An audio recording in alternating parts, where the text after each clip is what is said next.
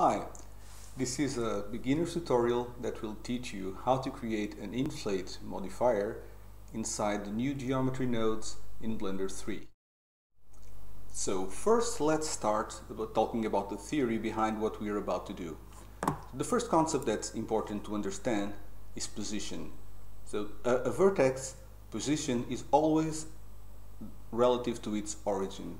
So the coordinates that are registered by the geometry nodes are the x, y, and z distance that the position is located at from the origin. And it will generate this vector that goes from the origin to position. When we want to create an inflate, we'll want to dislocate all the vertices along the normal vector. Normal vector is the direction in which each vertex is facing outwards. And the normal vector has got this very specific characteristic that it has a length of 1 unit. This will be very handy to manipulate later. So our idea is just to do a math addition of the position vector by the normal vector, which will dislocate it along its normal, in this case by 1 unit of distance, and creating the new surface if you apply it to each vertex. So let's start by first deleting the cube, the default cube, and adding another mesh, which would be a torus, which I think will exemplify well the inflate action. To start creating geometry nodes, you need to go first to the geometry nodes area. Let's just zoom this in a bit. And to start creating any new geometry nodes, you'll have to press new, and which will give you an input group and an output group for the geometry. And we are going first to add the two inputs, the position and the normal, which geometry nodes will know which are the positions for each of the geometry vertexes, and also the normal for each of the vertexes.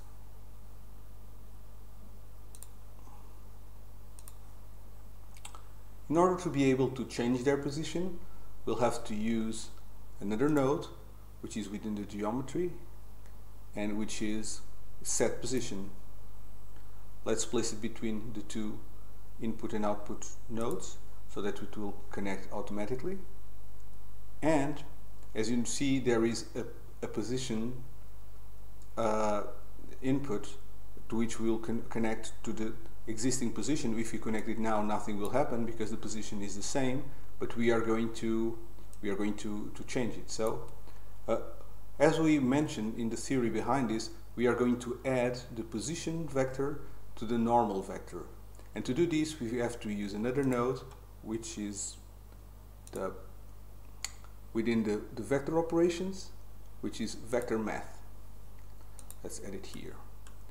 In vector math, we already have by default the add operation, so we'll put the position vector into the node and the normal vector into the node.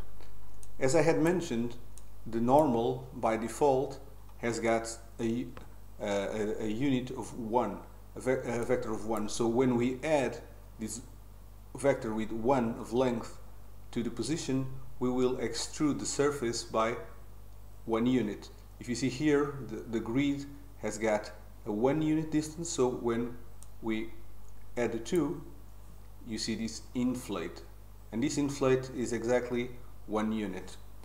Since we are doing a modifier, we don't want it to inflate only by 1 unit, we want to have the flexibility of using whatever value we want. So we have to multiply the value of the normal, which is handy because it's 1 unit, and the value by which you multiply that you multiply to the normal will result in the actual distance. So if you multiply 0.5 by 1, the result will be 0.5. So the actual distance by which the value will be translated will be 0.5. If you multiply by 2, it will go twice the distance. It will have the result of 2 units.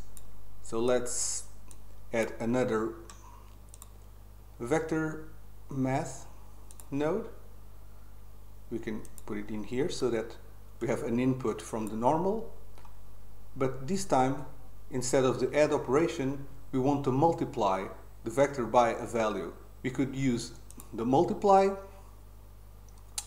we use multiply operation in which you'd have to multiply a vector by another vector, but the handiest option would be scale, in which you can actually multiply a vector by a single value, which is a scale. This is a scale operation. So now if you slide the scale, we are multiplying, in this case, 0.3 by the normal, and the actual distance that the vertexes were dislocated were 0.3. The value, of course, can also go negative, and it will shrink the surface.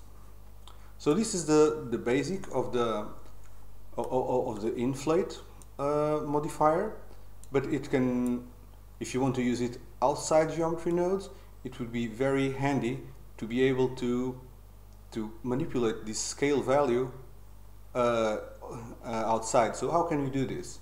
You see that the geometry nodes show up as a modifier. If we go here to the group input, you'll see that there is a bullet here to which you can connect values which are inputs.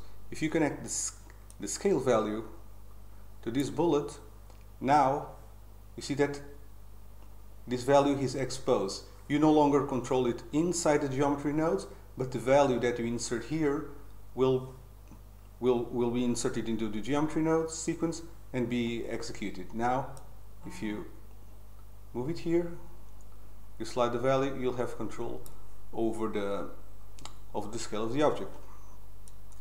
And this is very, very handy, because you can simply apply this same structure to other objects. So if we add another object, let's say a cone, let's translate it to another place, and we also give it a new geometry node. You go and pick the geometry nodes we had already created, and if you scale it, you also have the same script applied to the cone, in which you have this exposed variable, which is completely independent from the one on the torus. So you can create as many objects as you want and just use the same script on all of them. So this is the basic of creating the inflate modifier.